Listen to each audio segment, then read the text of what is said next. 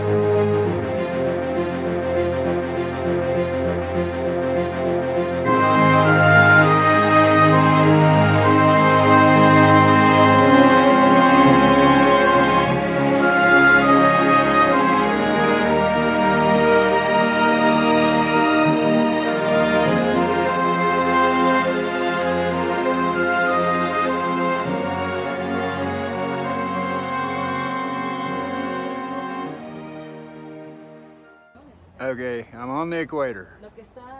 I'm gonna go now. I'm in the northern hemisphere. This is tough. And I'm moving over here. And now I'm in the southern hemisphere.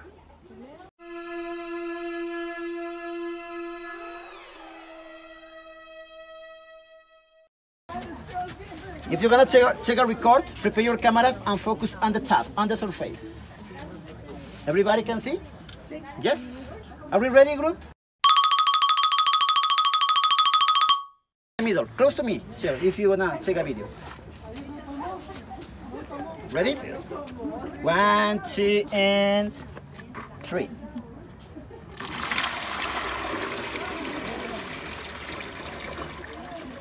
Straight down. What happened? Nothing. They went the water doesn't spin, falls straight down. Straight down. It's because on the middle, those forces crash and neutralize an effect. Follow me to see the difference in Chile, Argentina. You wanna take it off? Now we're in the southern hemisphere. Okay. Yeah. Do it. You do it also. Look at that. Look at the vortex.